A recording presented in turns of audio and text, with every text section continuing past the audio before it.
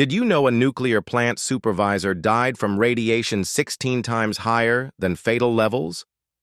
Alexander Akimov had worked at Chernobyl for 10 years, known as one of their most reliable operators. On April 26, 1986, he was running what seemed like a routine safety test on Reactor 4. Then everything went wrong. The reactor exploded, but Akimov refused to believe it happened. He stayed behind, trying to manually insert control rods and restore cooling water to save the plant. For hours, he absorbed deadly radiation while desperately attempting repairs.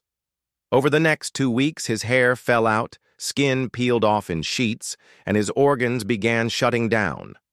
On May 11th, his bone marrow completely failed and his immune system collapsed. His body was so radioactive that even after death, no one could touch him. One man's dedication became his destruction.